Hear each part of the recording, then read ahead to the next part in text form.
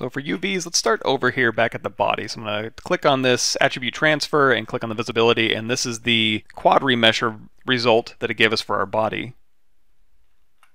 And by the way, navigating over here in the node menu, you can just mouse wheel to zoom in and out, and then middle mouse to kind of pan around. So give myself a little bit more room down here. Let's hit tab and type in Rizom. And by default, it's going to want to go to the optimize option. Just hit the down arrow and then hit enter on the unwrap, and then drop that node in here in your node view.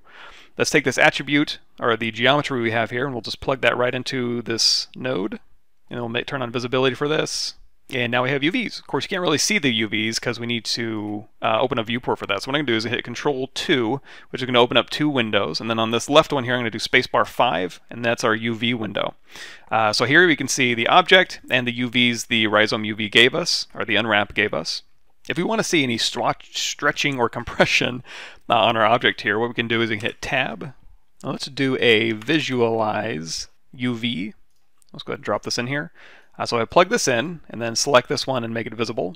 You can see this is our distortion that's giving us. If we zoom out, here's our results. You can see it's a pretty bad distortion on the head and the body here. And over here we can also visualize the seams. And the seams it gave us is pretty crazy. It only put one seam down the body and unwrapped it. We can try and make this a little bit better. If we hit Tab and then go in here to Rizom Optimize, we can drop in an Optimize node first and then plug this one into my visualization. Go ahead and select that one and make it visible. And you can try to play around with some of these settings, but I think essentially up here on this unwrap, let's open up advanced. Let's click on the stretch control. And let's go ahead and go from this unwrap straight into that visualize. We'll go ahead and skip the optimize. In fact, for this, we probably won't even need the optimize. So I'm just going to select the optimize here and just hit delete. So you can see when you turn on stretch control, so here's the other thing too. So just like we mentioned before, I can have visualize visible so we can see what our seams are doing and what our UV distortion is doing, but I can click on the UV unwrap to get those settings. For the stretch control here, if I drop this down, that's going to kind of reduce the number of islands. So let's keep dropping this down. Let's say 0.01.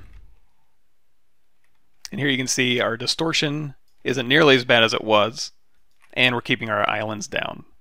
Now you see you have other things in here. You can change your method from pelt to any number of options in here, and also underneath advanced, when we click that little plus sign here, it's a lot of cool things you can do in here, but I think this result will work just fine for our purposes.